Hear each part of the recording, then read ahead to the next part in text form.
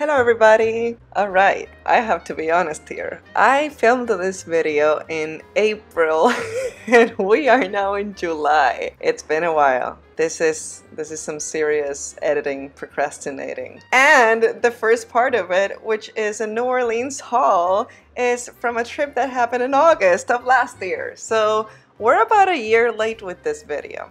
But then I'm journaling about quarantine, so then it's just maybe a month late in regards to that. Anyway, going straight into the haul, and then we can talk about quarantine. The first thing I bought in Papier Plume, I hope that's how you pronounce that, which is a beautiful, beautiful stationery slash fountain pen store in New Orleans. It was one of my favorite stops from the trip. So they have their own line of inks. These specifically are meant for fountain pens, although I will be using it with a dip pen because I just felt like it today. But probably in a future video you'll see me using it with a fountain pen. I have used their inks that are meant for dip pens before. It's a different line. They're quite thick. They're much thicker than the fountain pen inks. Those are great. You've seen me use that. I will try to find a video where I'm using it and put it in the cards right now. But this one is from their fountain pen collection, and it is called Red Beans and Rice. They all have very New Orleans inspired names, which I love. It made it very fun,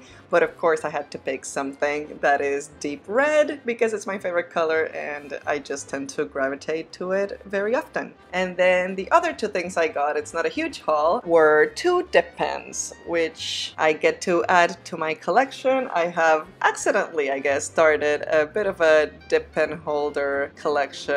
I maybe will make a video in the future showing you which ones I have and how I use them. Not maybe, that will happen. It will happen at some point. So I'm starting off by removing the nibs that came with the dip pen holders. By the way, and this is something that I loved while shopping there, they let you pick which nibs you purchase or come with your purchase. All of their dip pen holders come with a nib.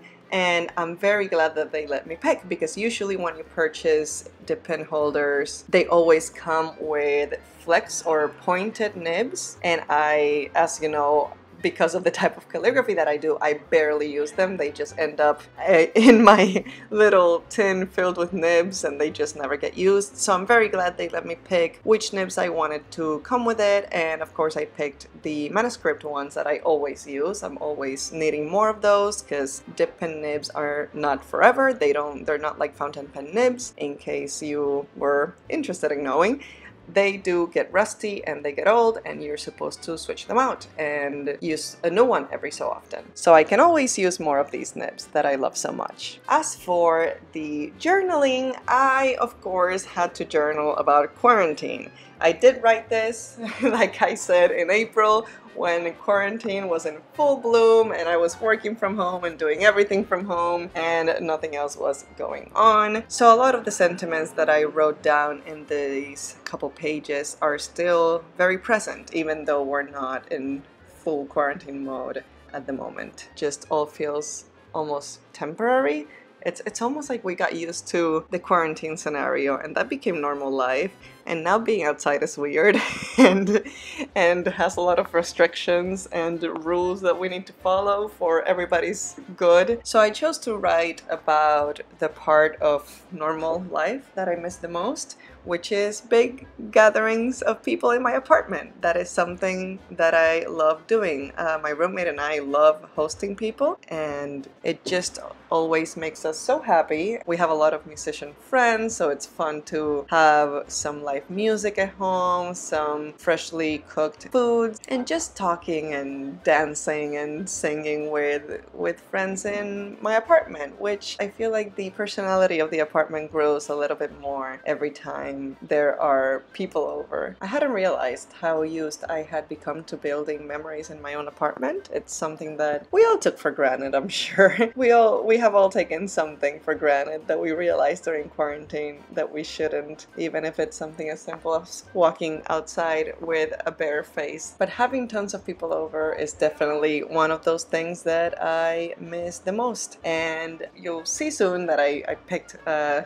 very cliche quote from a song from the movie Anastasia, which I love, and I've always loved that song. So it was actually a surprise that I haven't used it this far in in a journaling page, but I thought it was perfect for this time around because one of the main events that I always look forward to in terms of having people over is my birthday. I always have a small party for my birthday in my apartment. It is something that I love. It is something that just makes everything feel very special, and my birthday is in December, so of course let's go the cliche route and use Once Upon a December as the quote. I've also been listening to that song a lot recently, so I thought it was very fitting to go along with what has been on my mind lately. By the way, sorry about all the background noise that you can probably hear. My windows are open because it is very, very warm in Chicago lately. Not that I'm complaining. I will never complain about the heat.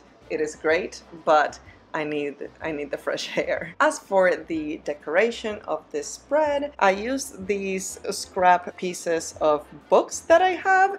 Don't worry, I did not rip or murder any books. No books were harmed in the making of this video. These all came like that as freebies or extras of other things that I ordered online. Sometimes, especially like Etsy stores or that kind of shop, will include random ephemera, and sometimes that ephemera is random pages from books that I hope were already destroyed. So I figured it's time to use them, and there's this stencil that I know I've been using on my channel for a couple of years now that I still love, so I figured to bring it back, and I really like the texture that it created in the book. This is something that I want to definitely do again. I will probably pre-make it next time and just have it already stamped with this design so that you don't need to see it over and over again. But I like the look. I like the look of taking a page from a book and giving it some other texture on top of it. As for the ink, it is definitely a bit too runny for dip pens. I mean, it is made for fountain pens, so this is not the fault of the ink. This is the fault of myself